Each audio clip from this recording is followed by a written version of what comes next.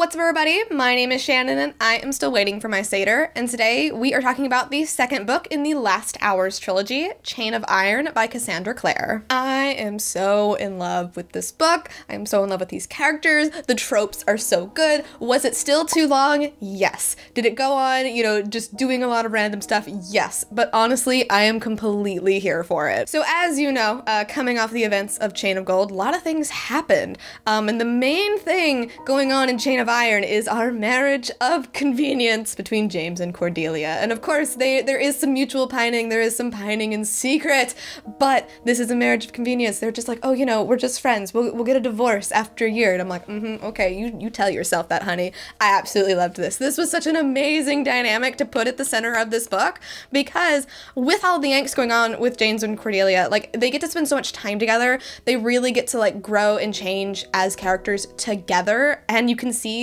how close their friendship is. They really are such good close friends, and it was amazing to get to see them spend that time with each other.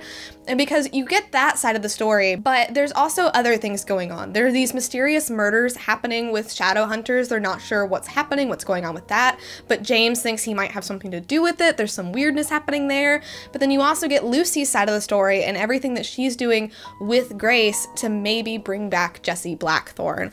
I really enjoyed that side of the story because it was so cool to see it from Grace's perspective. I wasn't expecting Grace to be such a major character. In the first book, I didn't really like her all that much, obviously, because she, is manipulating James. But seeing her perspective in this book, you really get to see her motivations and her wants and her desires and why she does certain things. And I really enjoyed that. It added such a depth to her character, and I never in a million years thought that was going to happen. And I mainly say that because she is kind of a Jessamine type of character, and Jessamine didn't really get a ton of development. Meanwhile, Grace is definitely getting a lot of development there. Of course, along with Grace, you get to see a lot about Lucy, you get to see a lot about Jesse. It was just such an interesting look at these characters, and I really, really enjoyed that. I do think that this book does still suffer from the fact that it is just so long. There's so much happening, and for most of the book, I'm on board with it and I'm fine. But then you hit the climax, and when you're listening to the audiobook, you still have 2 hours left, and you're like, why do I still have 2 hours? And more stuff is happening, but it does kind of screw with the pacing just a little bit. I do think Cassandra Clare's doing something interesting by having her big action climax, and then the energy and the pacing kind of falls a little bit, but then she has a big emotional climax, which does help you get excited and want to go off and read the next book. And I will say the emotional climax in this one was very good, but it did come with something that I was oh, why are we doing this with a specific character? And I was really convinced that it was some kind of trick, but I don't know what's going on there, so we're just gonna have to see where that goes in the next book. So I am giving this book an A+. I think it was amazing. I think it was so good. The tropes are just amazing. I love the marriage of convenience. I love, you get to learn more about Alistair, you get to learn more about Thomas, you get to learn more about Matthew. More than anything, these books are about its characters, which I think is what was lacking for Mortal Instruments, because Mortal Instruments had some great characters and the plot was really weird and convoluted and didn't make sense, and it kind of distracted from the characters.